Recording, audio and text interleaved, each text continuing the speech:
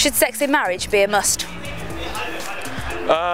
In sociology, well, they say yes. If you want generations to carry on, then I guess yes. But it shouldn't be against anyone's consent, and if both of them should be okay with it. Should be out of love.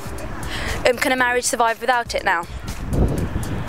Well, I guess it's a kind of love, isn't it? Because, like, obviously if you really love each other, then I guess you don't always think about that kind of stuff. That kind of attraction isn't always needed, I guess. It doesn't have to always be physical.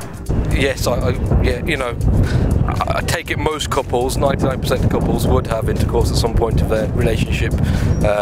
But if they choose not to, then I suppose that understanding is between them, and there's nothing wrong with that.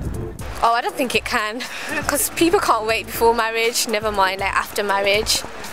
So yeah, it's a must. To be honest, nowadays a lot of young kids do it before marriage.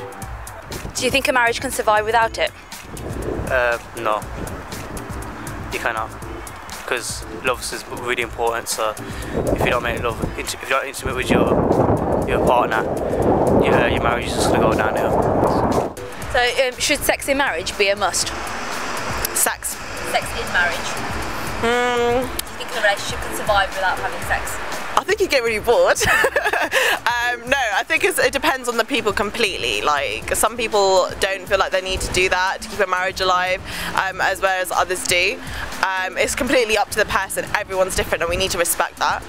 Well, it depends on what angle you come from. Certain angles say that you know, if a man asks for sex in a marriage, then it's compulsory upon that person. So it does depend. Do you think a marriage can survive without sex now? No. Why? Because sometimes it's the only way of getting back into a relationship sometimes as well, because a lot of marriages break down because all it is, they're going through is stress and everything, and sometimes sex is that one thing that will bring someone back to it.